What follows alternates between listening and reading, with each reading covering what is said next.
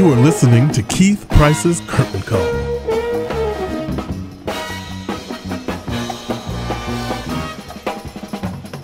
This is Keith Price, and welcome back to another episode of Keith Price's Curtain Call. And I am sitting here now in a rehearsal studio in an undisclosed place in Manhattan, because you know I like to be very, clandestine about all of my places that I go. And it's really great because, again, you know, many of the things that I get to do as far as this podcast is concerned is to talk to people that are doing all kinds of things with theater, musical theater, regular play theater. And it's really great because sometimes you find little gems where, you know, I think it's very important that people understand that we all have different experiences, and it's really wonderful to see that theater, at least especially in these last few years here, at least on the big Broadway, has shown that diversity really is not only something that people want to see, but people are spending money to see. And that has, I think, ultimately in the end is what makes diversity like the new thing, the new buzzword. But there are lots of places that have been dealing with diverse subjects and diverse subject matters for quite a minute, I think, in the big city and around the area. And the Bingham Camp Retreat is this wonderful space out of Connecticut that has, for the last few years, have basically been, I think their main goal has always been to deal with bringing diverse people and diverse subject matters to the stage, both musically and dramatically. And right now, I am sitting in this rehearsal hall with someone who has this year's the first show that's coming out. Am I right? The first show coming out of this new season of the Bingham Camp Retreat. And it's a piece called Family Resemblance. And it is written by book, music, and lyrics by a wonderful, wonderful new woman that I've just met, Masi Asare. I got it right. You know, I got to practice my stuff. And she is here with me. She is, you know, the reputation is fabulous. The education, she's working on her PhD now, from what I understand from the Tisch School. She is here today with me, and we're talking about this new piece of Family Resemblance that just began their first workshop as of today when we're recording this interview. And it's very exciting to see, you know, again, we're talking about diversity. You know, we've just come out of this whole period where diversity has, like I said before, been the buzzword, but it's really nice to be seeing people who are actually in it to do it because they're just telling their story. Welcome to the show. Thank you so much. I'm so honored that we get to do this and tell you a little bit about the show and Bingham Camp. I love it. So for you, this piece, Family Resemblance, it's an autobiographical piece. Mm-hmm. And at the same time, you were bringing music, you were bringing lyrics, and you were bringing the story. How scary is it to put all of those elements together to tell your story? Yeah, it's definitely challenging. I've done a lot of writing music and lyrics. This is my first real go-around writing the book also, and there are a lot of balls in the air, so I'm happy to have a lot of collaborators to bounce ideas off of and test the waters and make sure things hold together. But it's exciting at the same time. You know, it's funny because you were, when I came into the studio, you were kind of finishing up something. And of course, you know, nosy me looking over going, I wonder what she's doing over there. And I find that it is a challenge to tell your story. We were kind of joking about it a little bit before we turned on the mics about how the fear of trying to not gloss over the tough stuff. What tough stuff are you trying not to gloss over? Yeah, you know, it's a great question. So I wanted to write a piece. You know, I think I resisted this for a long time, but the piece I'm writing now is about being a mixed race person. And I sort of felt like no one wants to hear that. No one wants to hear about, oh, I'm so confused, I'm a mixed person. Like, it just seemed like not interesting, and I resisted delving into it. But I think what the piece is trying to do, and we were talking about this today, is talk about kind of the messiness of diversity, and that it's not just like, oh, there's a pretty rainbow. You know, the black people got together with the white people and there was a happy ending. What happens after the wedding? What happens to the kid that is born into that marriage and grows up and has to keep working out her identity day after day, year after year? And so that's the heart of it. So there's a lot of stuff you're going to be glossing over then, or trying not to gloss over to make happen. I find it really great, though, to hear you talk about this because for me personally, I have a nephew who is biracial. And I think that part of his upbringing, because he just turned 30 and he's going to have a kid. So he called me the great uncle. I was like, no, I'm the fabulous uncle. Never forget that. But one of the things that I used to worry about for him was that it was a little bit of a harder time, a few years ago for him because he was living in the South. And there's a lot of stigma that's attached to so many different things when you're from the South. For you, where did you grow up? I grew up in central Pennsylvania. Mm-hmm. And my dad is from West Africa. And so from a really young age, I learned that in the U.S., clearly I'm black. Like, there's no two ways about it. But, when I was little, we were able to take a trip over there to Ghana. And over there, everyone was calling me white person. So it just became clear to me that I was the same person, no matter where I was. I hadn't changed. But that depending on the context, people would decide what you were. And so to have to make sense of that from a young age, so there's some cross-cultural stuff in the story as well as the U.S. situation. I love it. So for you, this is, you're telling your story and you're going through the process of, are you reliving a lot of those moments now and finding, how in the musical scenario you always try to find that hook to put the song to the space and the story. Are you looking at your life that way to find those places to hook a song? I had to do some fictionalizing. Let's be honest. I think when you write about your parents, sometimes it's useful to fictionalize a little bit, especially if they're going to come see it. So I definitely made some things up. The story has a black father, a white mother, and two mixed-race daughters. And then there's the spirit of an African grandmother who comes back from the dead one Christmas and kind of does a visitation and shakes things up. So there's some elements of the story that I can't say I have necessarily lived. I also, like, my brother was like, why did you cut me out of the show? So I changed some things up so that there could be some dramatic shape to it. So there's a woman coming home for Christmas. She and her sister are coming home to meet their parents, and one is bringing her white boyfriend, and then there's kind of this political crisis that they're dealing with as well, sort of a national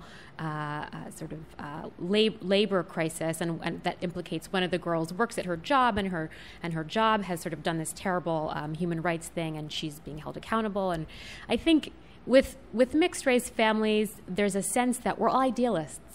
We believe in a better world. Our parents wanted a better world, and that's why they got together. And this main character, it's kind of an ensemble show, but this character who kind of drives the story, she's very practical, and she's not an idealist in the same way.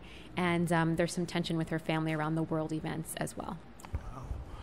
So again, Masi Asare is giving you what I'm trying to picture in my mind what the event is. And of course you can't tell me because then that would ruin the entire essence of this piece, because that sounds like it's a very core element that changes everyone else's character development. So when you were writing about since you cut your brother out of the piece, when you were writing about your parents and you were changing story energy, what's different about the parents that you've written about versus your own parents?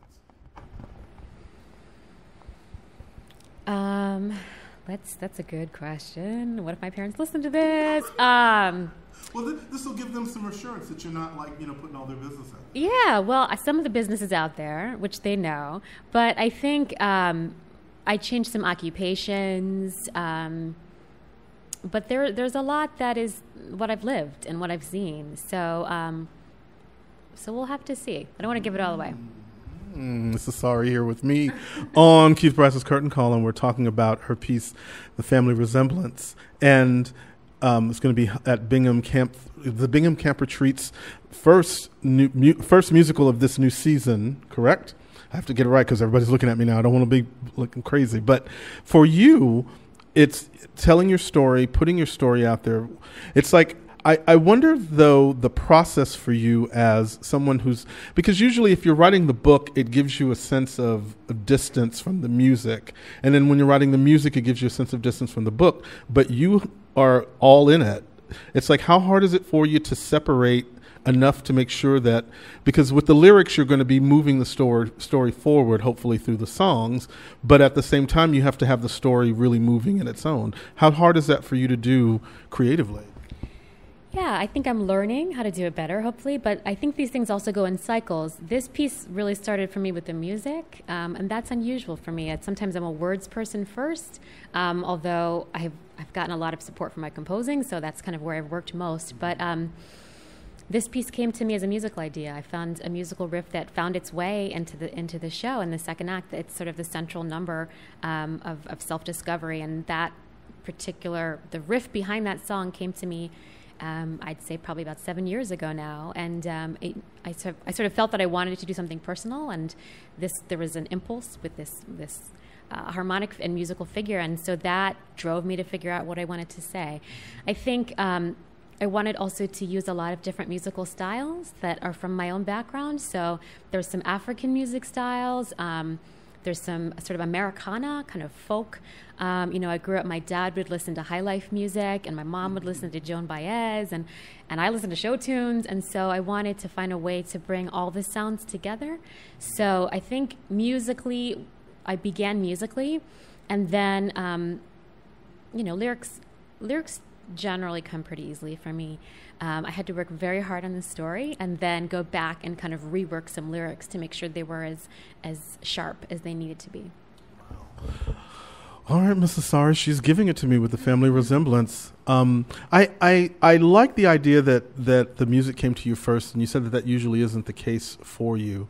But it's different, I think, maybe because you're writing about yourself more so than just fictional characters, because one of the things that's really great is that you are a recent recipient of the Ziegfeld. I'm trying to do this from my memory because I wanted to be all fresh in the moment, but this a Ziegfeld, what is it? Give me the name of it again. It's the Billy Burke Ziegfeld Award. Right. Mm-hmm. And one of the things about that is you got to be mentored by Daryl Roth, who's producer extraordinaire, Fabulosa, as well as the recent Tony Award-winning Janine Tesori, who has a wonderful history of being one of those women that has moved very, very deeply and forward in the world of musical theater to create this niche to the point where she finally got her Tony for, I think she should have really gotten it for Caroline or Change, but that's being me. I'm just that person. But for Fun Home, which was also a wonderful piece as well. But for you, working with those particular role models, I would hope that they probably are role models for you. How did that influence the way that you're working now? It's a great question. They're both tremendously inspiring. And also like Janine is, I feel so honored to get to meet with her and show her my work and hear her feedback. She's fiercely honest. And I feel like over the past year working with these artists, first of all, I'm so grateful for the Ziegfeld Award. It was the first time it was ever offered. It's a new award for a woman composer of musical theater, and I'm just honored to have gotten it. The Ziegfeld Club is an amazing organization that supports theater women. So I've met a great community of women that write for the theater through that. And so the mentorship that has come with that, I feel like I've been pushed to become more of an artist. I think I was always the one that could kind of say the right thing. Like I can write you a pretty cute little song that everyone will feel comfortable listening to. Like I can do that. But to really dig a little deeper and say something that I really think needs to be said and might be harder to say, that is the kind of honesty that Janine has pushed me to do and given me amazing feedback. Daryl Roth has been very supportive. She's helping us to bring some musicians actually to work with the actors and musicians at the camp this summer, or I guess this fall. And so they both have been incredibly supportive. Wow.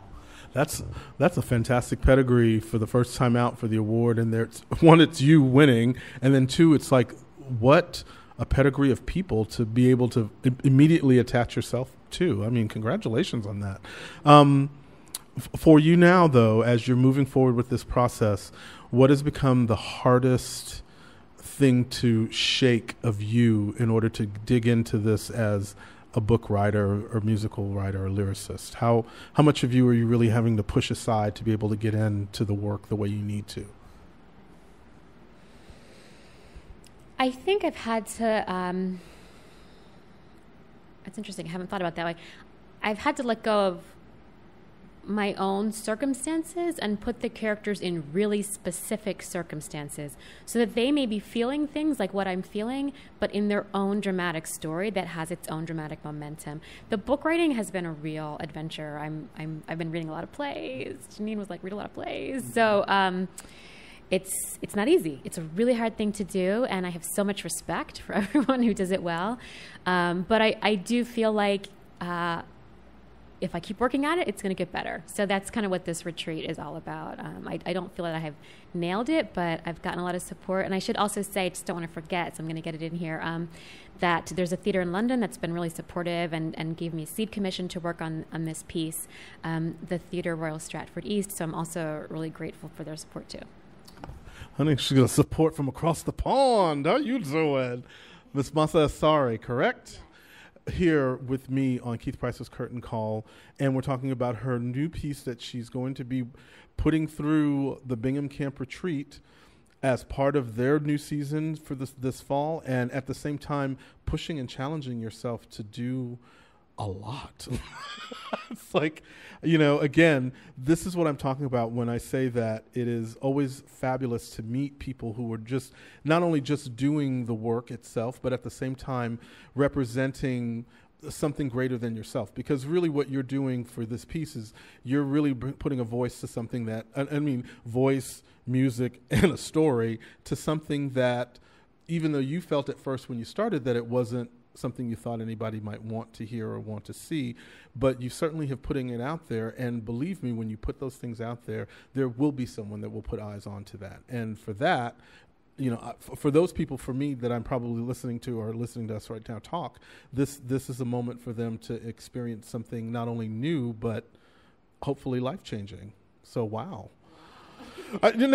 Seriously, Bingham Camp Retreat, one of their tenets is about making sure that there is diversity and bringing all of the diversity, not just the black folks, not just the Latinos. Everybody is involved in that mix. And so, again, that is an organization that if you're listening to this right now and you were looking to support something that is bringing that kind of diversity, bringing that kind of passion to the work, you need to go to them, binghamcampreretreat.org, and throw them a couple of bucks. Shoot, $5 is cute when you ain't got it. You know what I'm saying? Shoot. Anyway, so again, Masi Asare, thank you so much for taking time chatting with me, and I'm glad that there is something to look forward to. That's the thing that, for me, I get excited about when I get to interview people like you, is that you're creating something new for me to see. I love Hello Dolly. Don't get me wrong. And I love Bette Midler, but do I need to see Hello Dolly again? Well, maybe with Bette Midler, but do I need to see Hello Dolly again as a source of entertainment for the season? I could go another season or two without it, but this is going to be great to see the Family Resemblance be something that might at some point work its way through the fiber. And, honey, she's got Daryl Roth and the West End and Janine Tesori in her corner, and Bingham Camp Retreat in her corner, so it can't be all that bad, girl. How you doing? All right, so when we come back, I have a feeling that there's going to be more that I'm going to be talking to, because we're going to be in a nice fat package for the Bingham Camp Retreat. So hang out, and we will be back.